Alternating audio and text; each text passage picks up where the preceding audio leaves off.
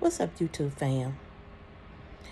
Why are so many sisters and brothers afraid of natural healing, afraid of natural herbs and different veggies and stuff that will cleanse the body and promote healing and feeling better? So many people, you look at them start talking about herbs and healthy cleansing and stuff, they look at you so crazy. And I be baffled sometimes. How is it that you claim that you love your creator, but you don't believe in his medicine that he put here for you?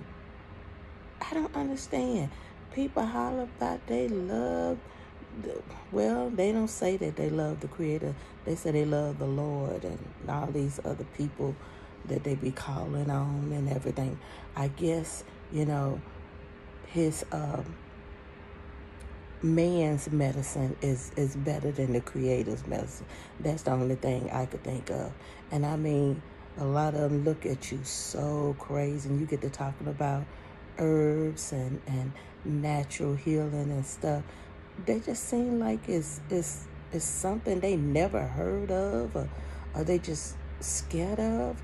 What is it? Somebody please tell me in the comment, because it's everywhere I go. People looking at me like I'm crazy when I start talking about all these things that will help with pain and help with infections and so many different things that would cleanse the body.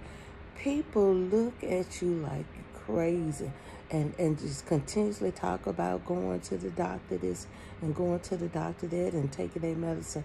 I never tell anybody not to go to the doctor and not take their medicine. But I tell them, hey, look, you have natural things that was put here for you. Man to cure you that wasn't what it was supposed to be. That wasn't even what your ancestors was doing. These people that y'all going to wasn't even around when your ancestors was healing themselves and healing their families and everything. I don't even see how you could still trust them out of everything that has happened. How can you do it? I don't understand. How?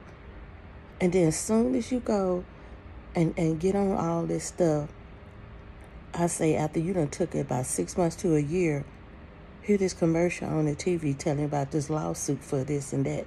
And then you find out you got all the symptoms of everything that this lawyer is talking about.